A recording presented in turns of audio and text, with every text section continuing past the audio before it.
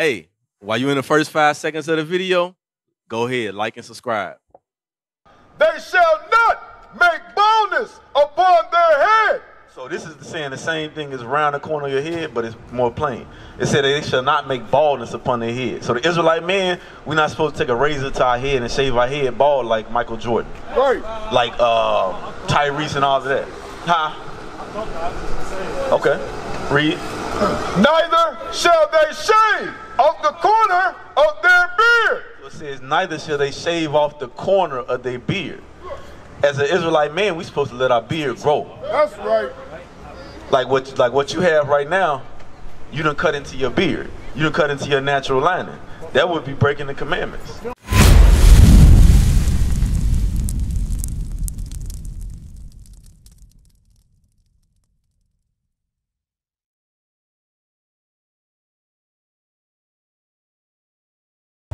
What's your nationality? The Pentecostal. So Pentecostal is a nation, or is that a religion? I ain't here for trick questions, brother. No, I'm not asking the question. I said, what's your nationality? Oh, my nationality? Yeah, your nationality. African American. So based on that, your church is not teaching the same thing. That's right. Because what we're teaching is that you are an Israelite, according to the Bible. That's right. And that as an Israelite, you must keep God's commandments. He's big on that. He just went there, him and his wife just He's big on what? Israelite.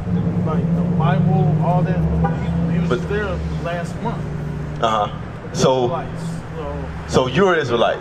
Has he told you that you're an Israelite? I'm not Israelite. But you go to his church. No, You go to his church. I'm trying to answer your first question. Go ahead. So your first question is, am I Israelite? Uh-huh. I'm not Israelite. Okay. But I go to his church. He teaches Israelite because that's the most not watered down part of the Bible. I'm still learning all this. Okay. How long have you been going to the church? I've been going to church. I've been going to church since I was born. I'm saying, how long have you been going to this particular church? That you? 11 years. 11 years. So 11 years you've been going to this church, and you say he teaches similar to what we teach. He teaches. You said I think earlier you said he teaches out of Israelite Bible. Real and not watered down. So listen to this. I think he read it already, but I'm gonna read it again because if you're being, if we have the same doctrine, when I ask you what's your nationality, because if I ask every one of these men here, if I ask them their nationality, you know what they're gonna say? I'm an Israelite from the tribe of Judah. That's right. Or my brother over here, he gonna say I'm an Israelite from the tribe of Issachar. That's a setup situation. That's our nationality. That's not a setup. That's a setup. You already had that set up though. We don't have that set up. I just parked my We don't. car. But no, we don't. The thing about it is, I think he mentioned it earlier. All of us have known each other for probably what, 2, 3, 4, 5 years. Right. We didn't grow up together. Right. But the thing that brought us together is the Bible. It ain't. We didn't come together and say, hey, you gonna say you an Israelite? You gonna say you an Israelite? No, we understand the Bible. The Bible has taught us. Deuteronomy 28 and verse 15. But years in what? But I'm saying years in what? Because we're teaching the Bible, and you said earlier that your church teaches a similar thing to what we teach. But yet what we teach, all of us are agreeing based on what we read, what we have been taught out of the Bible. That's right. So for you to say that you've been taught the same thing, you would say the same thing that we saying. Not based on you knowing us a long time, but based on the teaching that you've been receiving. But look, listen to this real quick. Deuteronomy 28:15. But it shall come to pass. So first, the book of Deuteronomy, who wrote it? Do you know? And who wrote Deuteronomy? Israelites. Let's get 27:1 real quick. It's written by an Israelite, that's correct. But let's get just specific. What Israelite wrote the book of Deuteronomy? Read. The book of Deuteronomy, chapter 27 and verse 1. And Moses with the elders of Israel commanded the people. So it says Moses with the elders of Israel commanded the people. So Moses wrote the book of Deuteronomy, and he gave it to the nation of Israel as it was instructed to him by God. Go back to 28 and 15. The book of Deuteronomy, chapter 28 and verse 15. But it shall come to pass, if thou wilt not hearken unto the voice of the Lord thy God. So Moses told the Israelites, if you will not hearken, meaning if you will not listen attentively to the voice of the Lord God, read, to observe, to do all his commandments and his statutes, which I command thee this day. So he said, if you don't keep the instructions that God gave us, that curse is gonna come upon you. A curse, a good thing or a bad thing?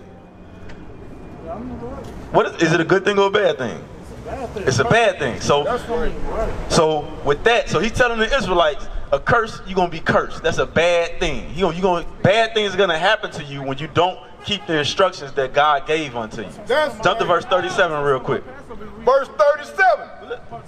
Right, but the thing about it, if you read the same parts of the book, like the script, let me finish. I don't want to jump up. Right on what y'all do, but like he reads almost the same parts of the book. That's what I'm saying. He don't water it down. Like he don't. If he don't, the thing about it, if he don't water it down, he's gonna teach you.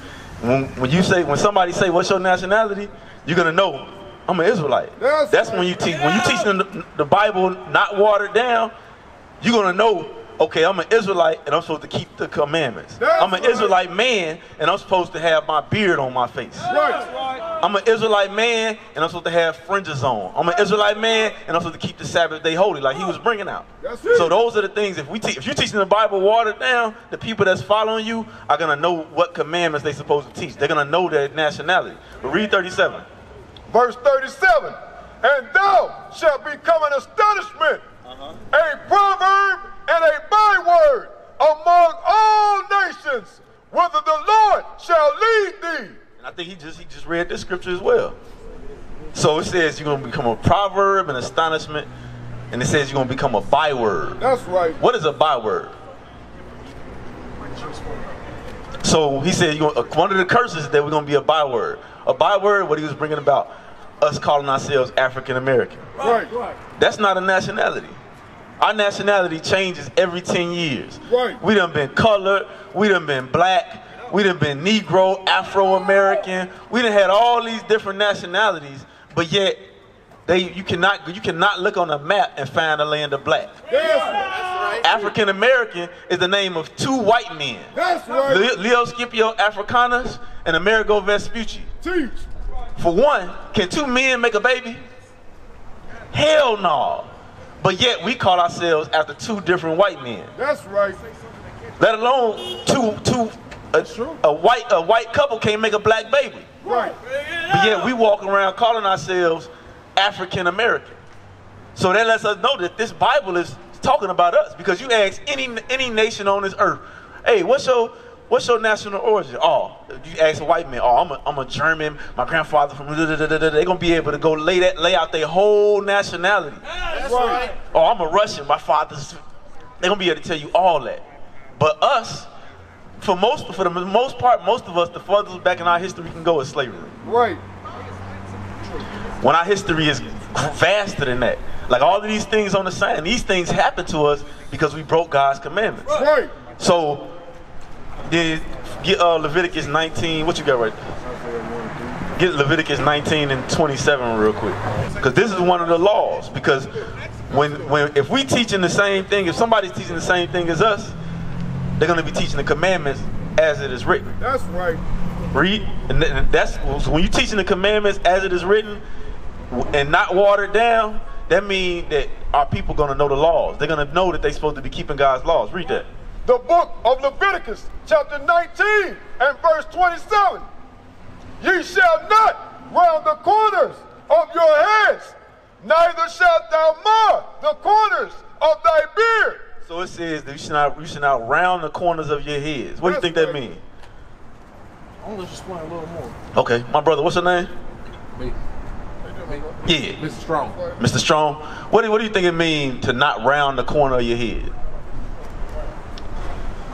means a couple things. As far as how y'all talking, I'm figuring it means like not to be set or be boxed in. Always have a broad array. Because that's how I am. When I walk this out, I was just talking to them. I got a lot of questions. Y'all So it's not going to that. But read on. Read it again. Always got No, actually, you know what? Read 21 and 5. I want the Bible I'm going to read another verse where it's just plain. It says it plain as day. Read. The book of Leviticus, chapter 21 and verse 5. They shall not make baldness upon their head. So this is saying the same thing as around the corner of your head, but it's more plain. It said they shall not make baldness upon their head. So the Israelite man, we're not supposed to take a razor to our head and shave our head bald like Michael Jordan. Right. Like Tyrese and all of that. Huh? Okay. Read. Neither shall they shave off the corner of their beard. So it says, neither shall they shave off the corner of their beard. As an Israelite man, we're supposed to let our beard grow. That's right. Like what you have right now, you done cut into your beard. You done cut into your natural lining. That would be breaking the commandments. If you don't cut it though, you gonna be down to the floor with your beard. No, you can trim it. You can keep it cut low. Like a lot of, like his is trimmed a little low. I used to trim mine low. Like the beard that you do have, the length, that's fine. You can trim it low. Excuse me, I fight for a living. My stuff, I get bumps and everything, so I have to keep it low. Why do you think you get the bumps? Bring it out! Bring it out there. I'm saying, why do you think you get? No, we not out here to shame or nothing. We out here to. Our goal is to teach. They grab it sometimes. No, but this is the thing. If I don't have a picture here right now, but you can shave it down. Like when they say you should not cut the corner, like how you see how my beard, it goes all the way to my neck. How all of our beards go all the way down to our neck. But, and I'm gonna say it off the mic because I don't want you to make it. I don't want to make it seem like I'm trying to embarrass you. How your beard up under here? No, I'm saying I want you to get. But like how you got under here, you got it shaved off. You're supposed to let that grow because that's your full beard. But the thing, yeah, that's a sin. Because look, listen to it again. Read. They shall not make baldness upon their head, neither shall they shave off the corner of their beard. So the Bible lets us know we're not supposed to shave off the corner of our beard. Huh? Read it again. Read it with the reference. No, I'm saying I want him to read the reference. That's Leviticus 19 and 27. No, this is what we're reading right now. It's 21 and 5. Leviticus chapter 21 and 5. That's right. So as men, now it ain't saying you don't have to grow your beard all the way down to your knees. Ain't nothing wrong if you do. If you want to grow your beard and it grow all the way to the middle of your neck, to the middle of your chest, that's fine. Right. If like you say you're a boxer, you can't, you know what I'm saying, you can shave it down low and keep it like how you have what the beard that you still have, you got it cut down low. You can keep it cut down low, but let it grow your full beard. All the way up because it goes all the way up. You keep it neat. You can keep it neat like my beard. My beard is full. I keep it neat. Like even now you can see I haven't trimmed it in a while. You can kind of see where it fully grows. But you can keep it trimmed and neat. But as far as cutting into it, no, you're not supposed to do that. That's why I said no, don't cut in the corner of your beard. The corner of your beard is, you got Leviticus 19 and 27 and Leviticus 21 and 5. So that's one to give 1 Corinthians chapter 1 and verse 10. Because the thing about it, anybody that has this Bible and they're not teaching us the commandments, they're not teaching the unadulterated Bible.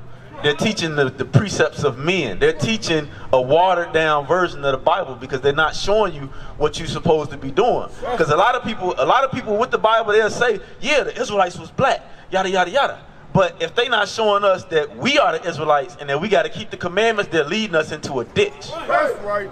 And that's why our communities is like they is. Because our young men, our sisters, we have not been taught God's laws. Right. The solution to our problems, the problems in our community, is God's laws. When we start applying God's laws, that's what's going to fix our communities. That's what's going to eliminate the single-parent households. That's what's going to eliminate our young men shooting and robbing and stealing, killing from each other. Right. Read that. The book of 1 Corinthians, chapter 1 and verse 10. Now I beseech you, brethren, by the name of our Lord Jesus Christ, that ye all speak the same thing, and that there be no divisions among you, but that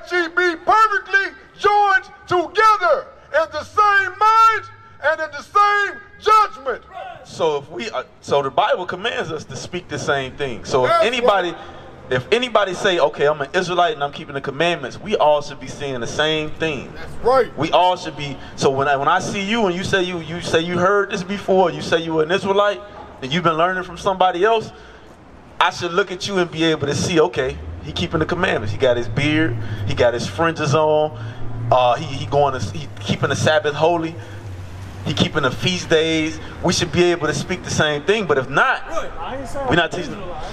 I know. I didn't say you said that. I didn't say you said that, but you said the church that you go to, he teaches the similar things. Similar is the same.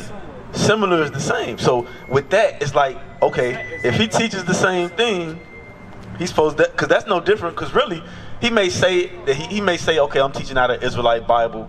He may say black side Israelites. He may say Christ is a black man.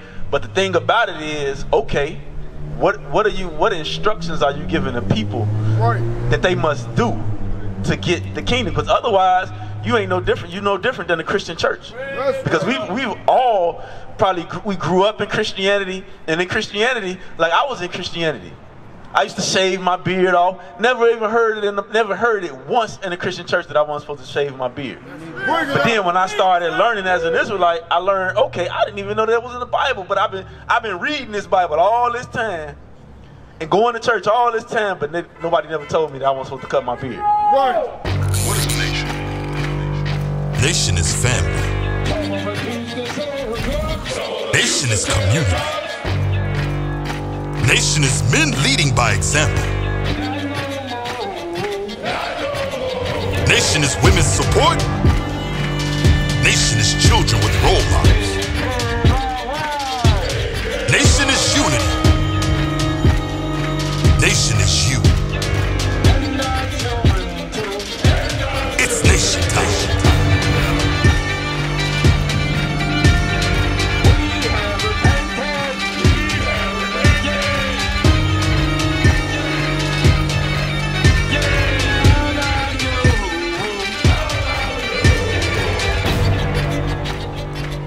And finally, my brethren, be strong in the Lord, His word, His